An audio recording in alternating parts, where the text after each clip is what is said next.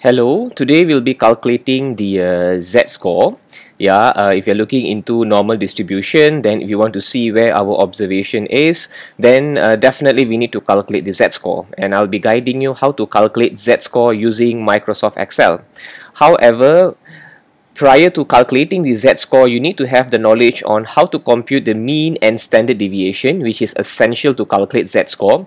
Therefore, I would suggest for you to watch my previous videos, which I will provide you the link in the description.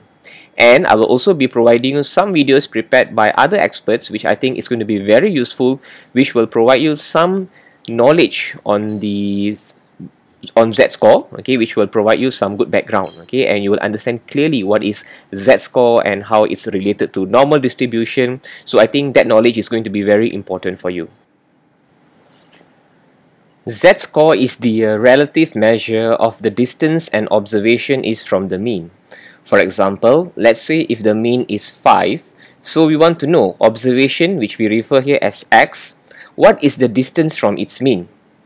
And if we compute the Z-score, if the value is negative, it indicates that the observation is on the left-hand side of the mean.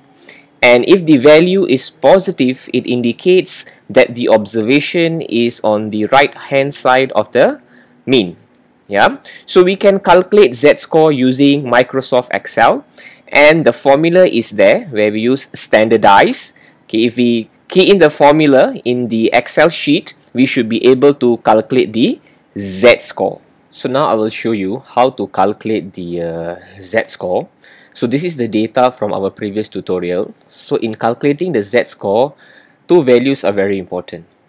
One, you need to have the mean, and secondly, you need to have the standard deviation.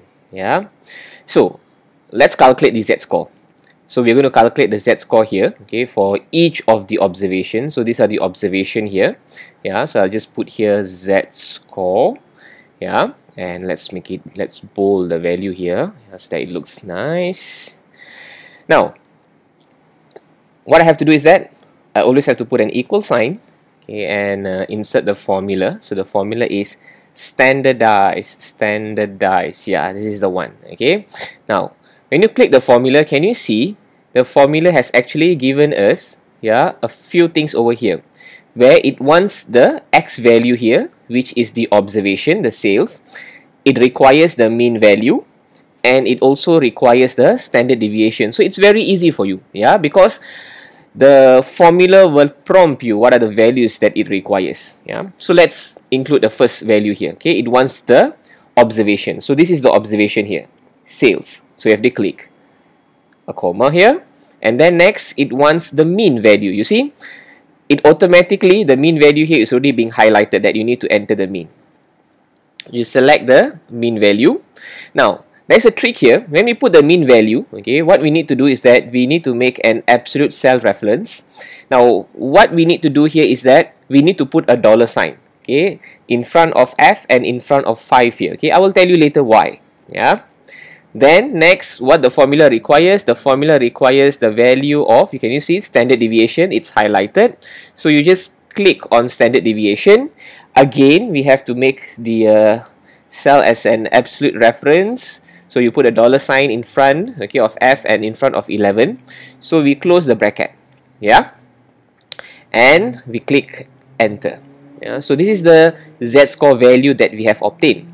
Now what we want to do is that we don't have to calculate all the Z-score one by one. So we just can click. Okay, can you see at the edge here? Okay, there's a small square box here. You can just double tap and it will automatically calculate all the Z-score for the rest of the value. So in order to do that, that's why we have made this mean and standard deviation as the absolute cell reference, so that it will automatically refer to all the other observations. If you don't do that, then it's going to be a problem. So if I just tap here, so I can see that it has already automatically calculated the Z-score for all the 30 observations. Now let's make them into 2 decimal points. We can go to format cell, number, okay, 2 decimal points here. Let's make our presentation look a bit more better. Okay, it's all aligned, it's in the center. So you see, you will get some of the values here are negative and you will get some of the value here are positive. Yeah. So the negative value, why? Because the observation here is 100. So the observation, you see the mean value is 175. So 100 is on the left hand side. That's why the value here is negative. Yeah. And if you talk about here, when the observation is 176, the value here for the Z-score is positive. Why? Because it's on the right hand side of the mean value. Yeah. And if you look into the Z-score, yeah, the Z-score is expressed in the units of standard deviation. Yeah. So this is how the value of Z-scores are computed. Yeah. So I hope this video will be helpful to you.